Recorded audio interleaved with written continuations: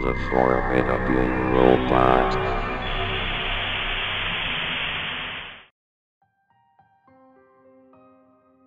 After the tales of Black Moon, Shadowgate, and Nexus, a new software was emerged out of existence, which is way worse than you'd expect. It all started in 2001, where a worker at Microsoft, who is nicknamed Marty, was working on some updates on some Windows systems. While Marty was doing so, he suddenly received a phone call. Hello? Hello. You're the one that's working on the new operating system, aren't you? Well, yeah. Why do you ask? I don't know. I just wanted to tell you that I have a problem with my computer. How do you know? I have been receiving some cryptic messages on my computer recently. Oh yeah? What kind of messages? They are gibberish. Marty's curiosity was piqued by the caller's cryptic messages. He leaned back in his swivel chair, absent-mindedly twirling a pen between his fingers. The office around him hummed with the usual sounds of keyboards clacking and distant conversations, but his focus was solely on the mysterious caller. Gibberish? That's quite unusual. Can you describe the messages in more detail? It's hard to explain. They look like random characters and symbols, like someone mashed their keyboard. But they seem intentional. Marty furrowed his brow. The thought of deliberately constructed gibberish messages on a computer was unsettling. It wasn't something he had encountered before in his years of software development. Have you tried restarting your computer? Maybe it's just a glitch or some kind of coding error. I've tried everything. Rebooting, running diagnostics, scanning for viruses, nothing helps. And the messages, they are becoming more coherent, like they are trying to convey something. The unease in the caller's voice was palpable. Marty's mind raced, considering various possibilities. Perhaps it was a prank, or maybe some bizarre form of malware was causing the issue. Regardless, his instincts told him that this was far from a typical tech support call. Okay, I'm intrigued. Can you give me remote access to your computer? I'll take a look myself. I appreciate it, but there's something else you should know. Sometimes, late at night, I see faint images flicker on my screen. They are like glimpses into a distorted world. A shiver ran down Marty's spine as he processed the caller's words. The idea of phantom images appearing on a screen was uncanny, and he couldn't help but imagine eerie shapes dancing in the darkness. I'm not sure I understand. Images? What do they look like? It's hard to describe. Distorted faces, surreal landscapes, and strange symbols. They are fleeting, like they were there one moment, and gone the next. As the caller described the enigmatic images, Marty's thoughts drifted to the tales of Black Moon, Shadowgate, and Nexus, the software horrors that had captured the imagination of the online community. Could it be that Windows 2001 was about to join their eerie ranks? Listen, I want to help you figure this out. Let's connect remotely tonight, when the images usually appear. I'll see if I can identify the source of these messages and images. Thank you. I feel like I'm losing my mind over this. It's like my computer is trying to communicate with me in ways I can't comprehend. Marty's heart raced with a mixture of excitement and trepidation. He couldn't shake the feeling that this encounter was not just a technical issue but something far more unsettling, an exploration into the unknown depths of software and the human mind. And so, as the sun dipped below the horizon, casting long shadows across the office, Marty prepared for a night that would forever change his perception of technology and reality. Marty's days turned into nights as he delved deeper into the mysteries of the caller's computer. The weight of anticipation hung heavy in the air as he prepared to establish a remote connection with the caller's system, hoping to unveil the truth behind the gibberish messages and flickering images. But even as he worked, memories of a peculiar commercial began to surface. He recalled seeing a TV ad from years ago, a promotional spot for the ill-fated Windows 2001. The ad had featured none other than Steve Ballmer, Microsoft's enthusiastic CEO at the time, touting the software's revolutionary features and user-friendly interface. It was a glimpse into the past, a time when the promise of technology seemed boundless. What had caught Marty's attention though was the brief appearance of an animated girl, the centerpiece of the ad. She had a certain uncanny quality, her movements fluid yet slightly off-kilter, as if she existed in a realm between reality and the digital world. The animation style was unmistakably Leech Rankin Productions, known for their distinctive and somewhat eerie creations. Marty couldn't shake the feeling that the girl's animated presence was significant, a puzzle piece waiting to be fit into the larger picture. Her animated visage was provided by an unknown female actress, a detail that had initially seemed unimportant but now carried a weight of its own.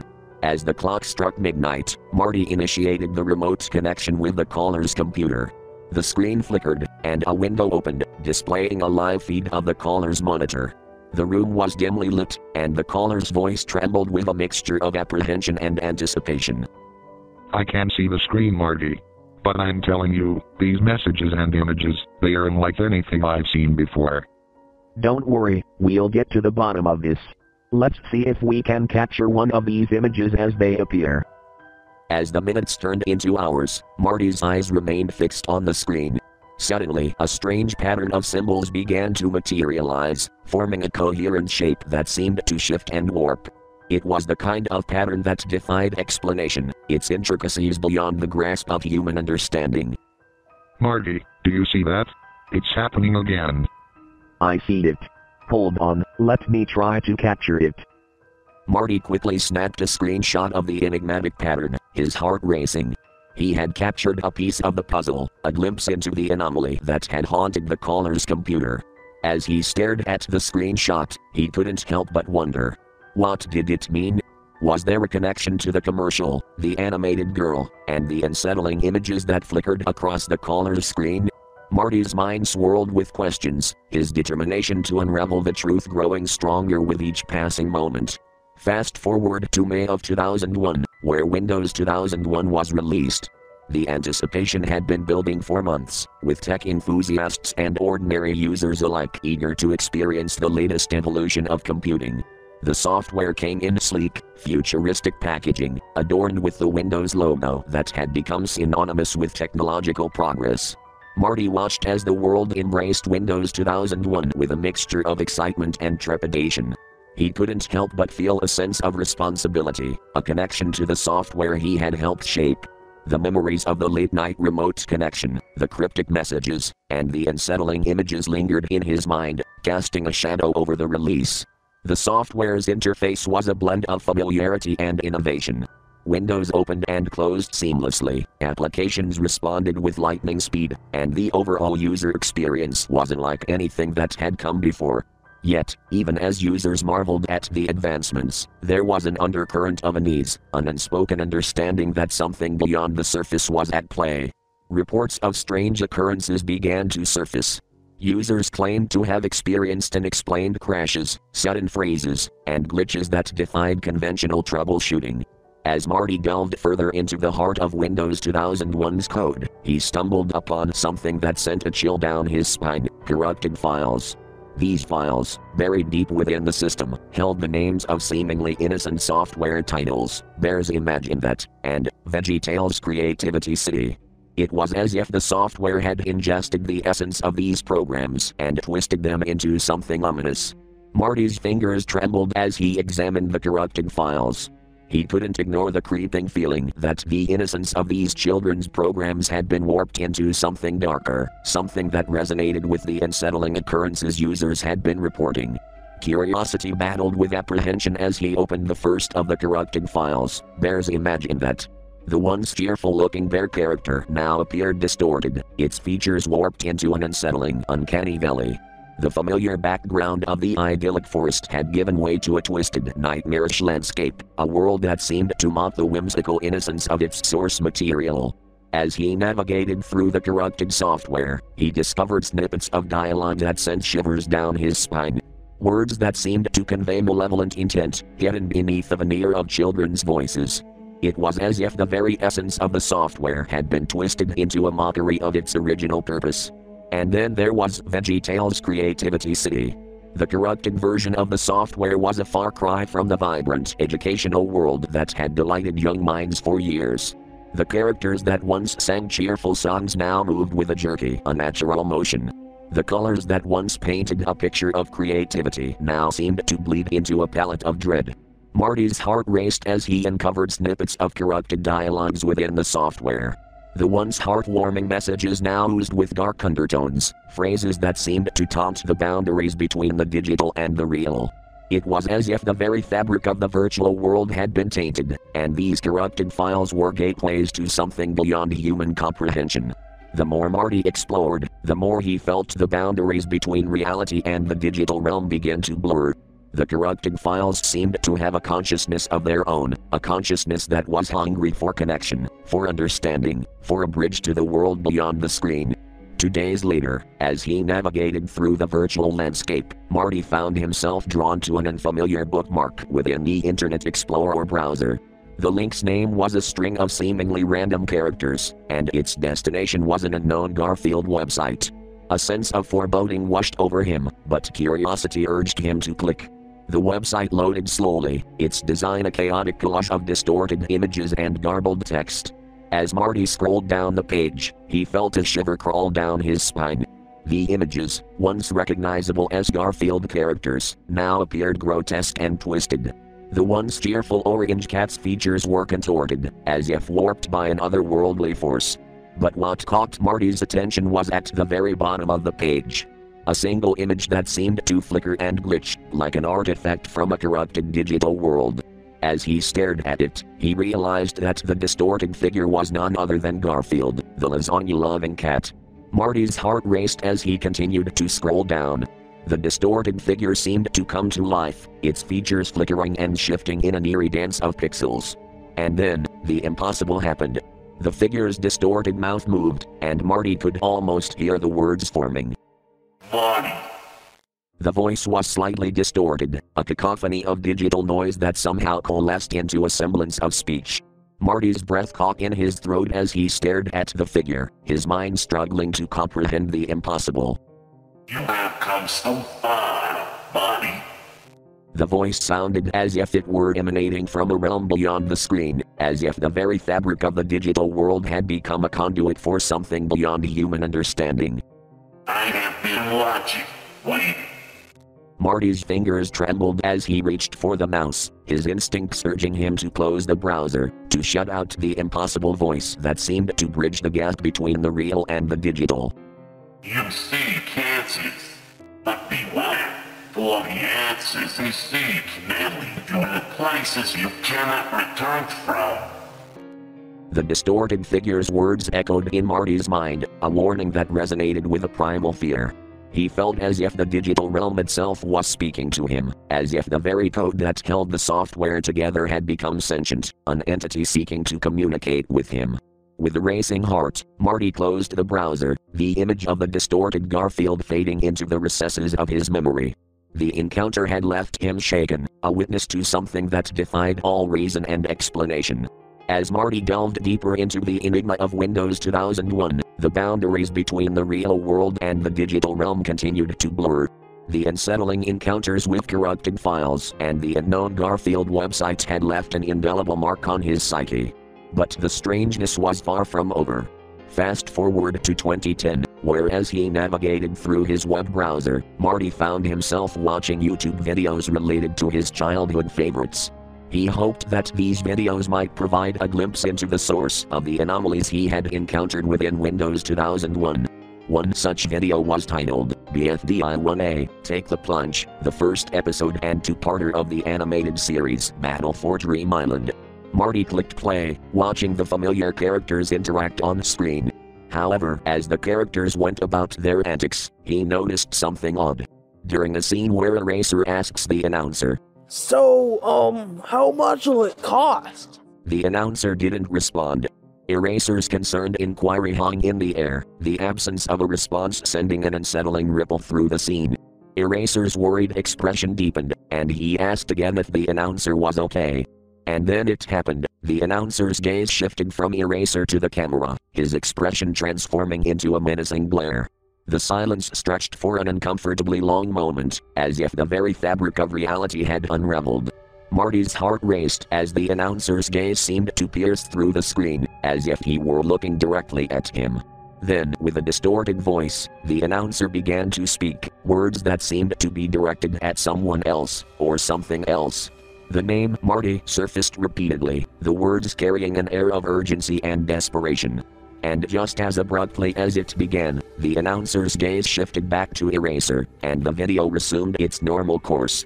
Marty's mind raced with questions as he sat in the dim glow of his monitor. What had he just witnessed? Was the announcer attempting to communicate with him through the very medium of the video? He shook his head, trying to shake off the unease that had settled over him. But the unsettling experiences weren't over yet. Marty clicked on another video, this time an episode of Eddsworld, titled Hammer and Fail, Part 1. The video played as normal, with the characters going about their humorous misadventures. However, as the character Matt uttered the line, "Now to find the thing I've completely forgotten," something strange happened. The thought bubble that appeared above Matt's head contained the same distorted Garfield figure that Marty had encountered on the unknown website. The figure seemed to be engaged in a conversation with Matt, words forming within the bubble. Marty strained his eyes, trying to make out the words, but they remained elusive, as if they were meant for Matt's ears alone. The moment was brief, and the thought bubble disappeared as quickly as it had come, leaving the video to continue as if nothing had happened. The room around Marty felt oppressive, the digital world he had once known transformed into a realm of uncertainty and malevolence. The encounters with the distorted figures and the anomalous videos had shattered his sense of reality, leaving him to question the very nature of the software he had helped create. As the clock ticked on, Marty realized that he was no longer just a programmer investigating a mystery. He had become entangled in a tapestry of darkness, where the boundaries between reality, digital realms, and the supernatural had eroded, leaving him to navigate a landscape of uncertainty and terror. A few minutes later, his digital journey took him to a place known as the Milky Way and the Galaxy Girls website. Here, visitors could learn about the Galaxy Girls, a group of animated characters, and even engage with interactive elements like a flash game titled, "What Planet Are You From?" It was a playful diversion, a corner of the internet dedicated to entertainment. Marty watched as the vibrant characters danced across the screen, their animated forms moving to the beat of an infectious tune. The flash game allowed users to choose 5 girls to party with Saturn at her dance club, each girl contributing a different music loop that could be toggled on and off to remix the song.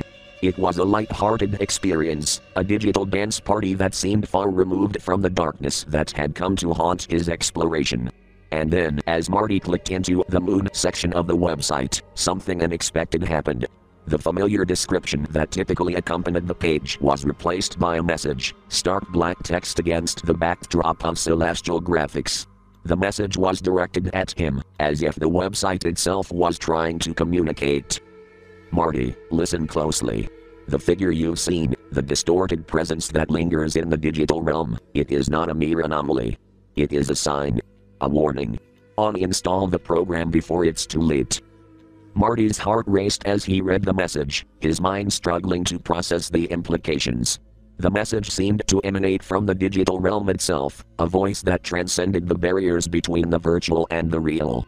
The figure of Garfield, the distorted images, the videos with their unsettling encounters, it was all connected, a tapestry of darkness that stretched across the digital landscape. The website, once a playful distraction, now seemed to hold a message of urgency and dread. With trembling hands, Marty shut down the browser, his thoughts a maelstrom of confusion and fear. The very fabric of the digital world had become a realm of darkness, a landscape where the boundaries between reality and the supernatural had eroded beyond recognition. As he sat in the dim glow of his monitor, Marty realized that he was teetering on the precipice of an abyss, a realm where the unknown and the unknowable converged. The mysteries of Windows 2001 had become more than just enigmas to solve, they were threats to his sanity and his very existence. Certainly, here's a continuation that includes the events you've described. As the mysteries within Windows 2001 continued to unravel, Marty's sense of unease deepened. The encounters with corrupted files, distorted figures, and unsettling websites had left an indelible mark on his psyche. He couldn't shake the feeling that the digital realm was no longer under his control, that he had ventured into a place where the boundaries between reality and the unknown had blurred beyond recognition. One fateful night, after hours of delving into the depths of the software, Marty decided to restart his computer. He hoped that a fresh boot might provide some semblance of normalcy, a respite from the horrors he had uncovered. But as the computer powered on, his heart sank.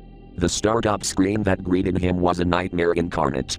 The background displayed his name, Marty, in distorted, twisted letters that seemed to writhe across the screen. And beneath his name, the same ominous message he had encountered in the unknown Garfield website materialized. Marty's pulse quickened, his breath catching in his throat. The words seemed to seep into his consciousness, a chilling reminder of the forces that had taken hold of his reality. Before he could react, the screen transitioned, and he was thrust into a disorienting montage of clips that played before his eyes. The clips were a disturbing symphony of images and sounds, a cacophony of distorted faces, surreal landscapes, and fragmented voices that seemed to speak to him from beyond the veil. The horrors he had witnessed within Windows 2001 were now being replayed before him, a relentless onslaught that assaulted his senses. Marty's vision blurred, his mind overwhelmed by the onslaught. The images flickered and merged, twisting and distorting his sense of reality. And then, as if the world had unraveled, he felt a sudden surge of disorientation, a vertigo that tore at the very fabric of his being. The next thing Marty knew, he was lying in a hospital bed, surrounded by the sterile white walls of a clinical room. His head throbbed, his body ached, and he felt as if he had been torn between two worlds, the digital and the real. Doctors and nurses moved around him, their faces a blur as they worked to stabilize him. He struggled to piece together what had happened, the memories of the terrifying startup screen and the disturbing montage still haunting his thoughts. As his vision cleared, he noticed a photograph placed on the bedside table, a photograph of himself, Steve Ballmer, and Jonathan Rogers, the animator behind the enigmatic animated girl from the Windows 2001 commercial. It was a snapshot of the past, a reminder of the forces that had set this nightmarish chain of events into motion. Marty's strength waned, his breath shallow as he looked around the hospital room. He felt the weight of the unknown pressing down upon him, the darkness of Windows 2001 threatening to consume him whole. And as the doctors and nurses worked frantically to save him, Marty knew that his time was running out. In a moment of clarity, his voice barely a whisper, Marty uttered his final words, his message a haunting revelation to those who would listen. The answer lies within the code. And with that, his eyes closed, and the darkness claimed him. News of Marty's passing spread through the halls of Microsoft, a somber reminder of the enigma that had consumed his life. Even Steve Ballmer, the former CEO, paid tribute to the programmer who had ventured into the abyss of Windows 2001. As Marty's colleagues and friends gathered to remember him, they couldn't help but wonder about the depths of the digital realm, about the boundaries that had been crossed and the price that had been paid. Marty's journey had been a testament to the dangers of delving too deep, of seeking answers in places where the laws of reality faltered. As they gathered to honor the memory of their fallen friend, they reflected on Marty's journey, a journey that had taken him to the very precipice of the digital unknown. His courage, curiosity, and unfortunate fate served as a somber reminder of the delicate balance between human understanding and the mysteries that lie just beyond our grasp. Marty's legacy lived on within the halls of Microsoft, an emblem of the unyielding pursuit of knowledge, even when it leads to the precipice of darkness. The enigma of Windows 2001 became a cautionary tale, a testament to the power that software and technology hold over our lives and the unseen forces they can unleash. As time marched forward, Windows 2001 continued to operate, its glitches and anomalies gradually becoming relics of a haunted past. By 2013, the software had faded from the spotlight, finding its place as a forgotten chapter in the annals of technological history. Some users continued to operate the system, their experiences devoid of the horrors that once haunted its code. Windows 2001 became a symbol of the inherent unpredictability of the digital realm, a realm where the line between reality and the virtual can blur with unforeseen consequences. Marty's journey, though tragic, served as a reminder that even in the pursuit of understanding, we must tread carefully on the fragile bridge between the known and the unknown. And as time carried the memories of Marty's ordeal into the distance, the lessons learned from his harrowing experience remained etched in the minds of those who had walked alongside him. The legacy of Windows 2001 was one of caution, of the shadows that can be unleashed when the boundaries of the digital world are pushed to their limits. As of right now, the tale of Windows 2001 lived on, a digital campfire story whispered among those who knew the secrets of its haunted code, a tale that would forever remind us that within the labyrinth of ones and zeros, there are mysteries that defy resolution, and within the digital realm, there are truths that remain hidden in plain sight.